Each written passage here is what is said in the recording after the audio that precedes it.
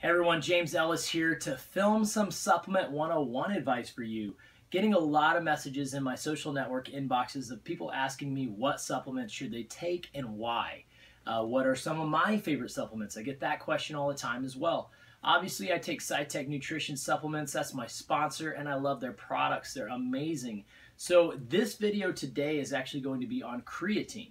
A lot of people ask me, oh, should I take creatine? Should I not take creatine?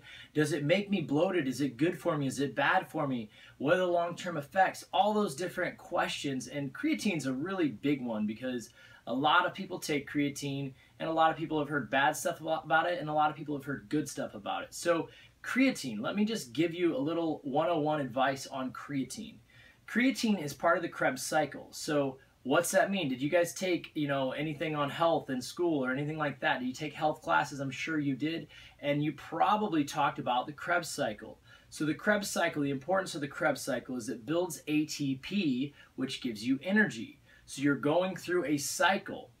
What's happening in the cycle? One of the key things that happens in this cycle to build ATP for energy, that's the point of ATP, is creatine. The body will grab, in the Krebs cycle, it'll grab creatine, which is one of the links to building ATP for energy. So as your body is going through the Krebs cycle, and every time it's going through it, it grabs creatine to build ATP, eventually when you're working out hard, your body will burn through its creatine stores. That's why they talk about loading creatine. That's why they talk about taking creatine. If you don't want to get to that point in your workout where you're just completely exhausted, your energy, your strength, your everything, your endurance goes down, usually that happens because your body has run out of creatine stores. So that's why we take creatine. We store up creatine in the body so that our body will be able to continue to go through the Krebs cycle, build ATP for energy. So guys, that's a really great reason to take creatine. Creatine got a bad rep back in the day when a lot of it was just straight monohydrate creatine. A lot of people would retain water when they took it. Creatines are a lot different today, and so your body doesn't hold as much water. We have crealkaline mixes, things like that now. Monohydrate, yeah, it did tend to make people retain water. My recommendation with creatine, you should never stay on it all the time. I'll take creatine for a maximum of 2 months at a time, and then I take a month off. If you're on creatine all the time, then your body, it's like telling your body that, hey, I'm going to feed you creatine all the time. There's no need to make it anymore. So then your body's natural stores of creatine will become less and less and less. It'll stop creating creatine naturally. So you don't want to always be on creatine. You want to be on, like I said, I'll be on creatine for 2 months at a time. I'll take a month off, then I'll get back on for 2 months, take a month off. I like to keep my body guessing, and I like to make sure that my body won't stop making what it needs to be making. So I will feed it some creatine for the 2-month period and then take off.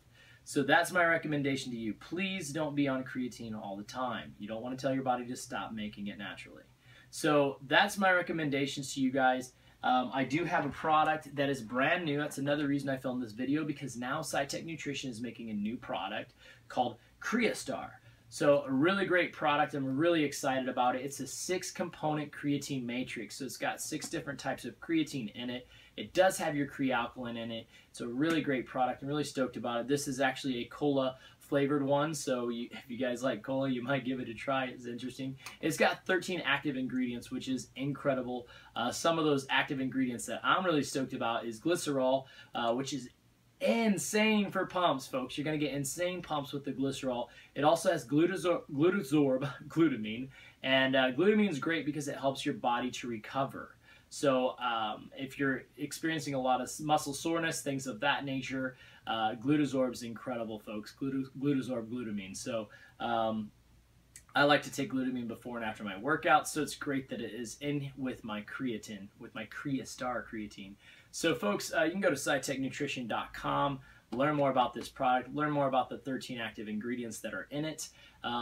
I don't believe this is selling quite yet in the US, but it's selling in most other parts of the world, so you guys can check it out. Go to scitechnutrition.com, and it'll take you to a website that is for your country.